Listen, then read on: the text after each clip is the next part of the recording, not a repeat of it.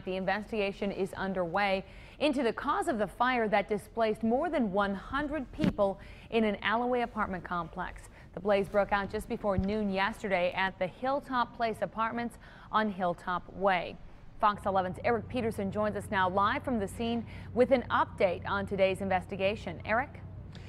Michelle, firefighters have been on the scene here for more than a day now, basically keeping an eye on what's left of this apartment complex.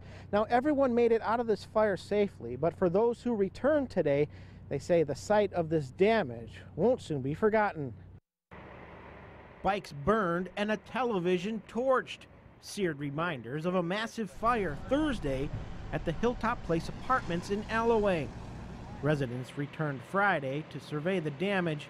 Briar Schultz says he was asleep at the time of the fire. It's kind of heartbreaking to see all the stuff that all of us have worked so hard to have, and now it's all gone. Rosalio Rodriguez used to live in this second-floor apartment. When we saw smoke in the hallway, that's when we started thinking, hey, this could be big. His girlfriend, Erica Kabashinsky, is a nursing student. I had $1,000 of nursing books, and just all my notes and hard work that I put into that class, all my classes is gone. Crews spent Friday morning pumping water out of the basement. The fire did originate in the basement, so we do know that. Other than that, cause-wise, we really have no idea. 3 firefighters suffered minor injuries Thursday. Chief Mike Neff says all 3 were treated and released from the hospital. No traumatic injuries, no. It was just some overwork and possibly some smoke, but they'll be all right. Neff says water was tanked in to fight the fire. There was a point where we were flowing so much water that we were starting to deplete the system.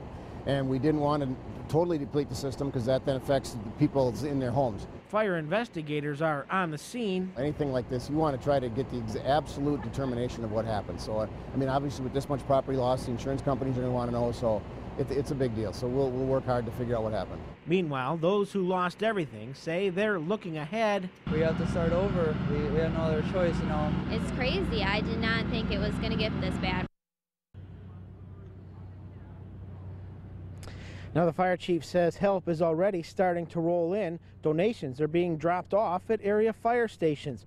As far as the damage, the chief estimates this building is a total loss. Reporting live in Allouez, Eric Peterson, Fox 11 News.